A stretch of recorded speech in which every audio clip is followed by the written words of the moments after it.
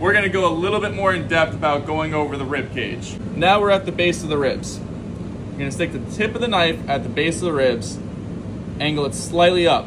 Now your knife isn't off of the skeleton, your knife is resting on the skeleton. If your knife's not pushing down the skeleton, you're not gonna get the right angle. Angle your blade slightly up now and pull towards the head. That's it.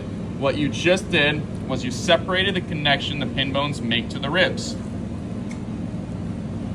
Now you're gonna take your knife and slide down on top of those ribs. You can feel the ribs with your knife. It's just like running along on top of a bone. Here's where the rib bones end. Once you get to the end of the bones, you can cut down at a harder angle, so that way you make sure you don't lose any of the meat. And there you go.